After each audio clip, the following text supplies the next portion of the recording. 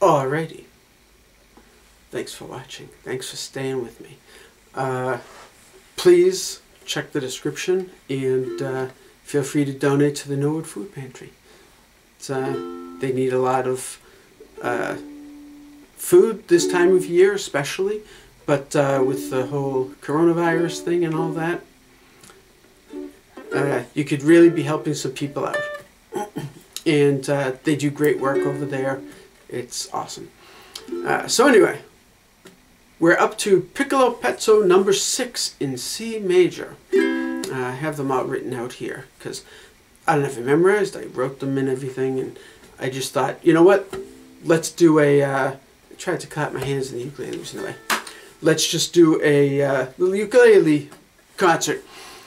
So Piccolo Pezzo number 6 in C major, and it's a lot of these end up being in the same key, and I didn't want to get worked up over different keys because ukulele, 4 strings, really anything past up about here on the neck, things start to get a little sketchy, not only note-wise, but just the note like barely comes out. You know, it's not like where it's nice and clear. It's like all. So there's really, it's a little bit limiting, but I kind of like having that limit. You have to work within certain parameters. So they end up sometimes being in a lot of the same keys. What are you going to do? I just wanted to write some music, and I hear how the melody goes or whatever, and I just write it out. So I could have purposely put this in a different key, but why? So here we go. Piccolo Pezzo number 6 in C major.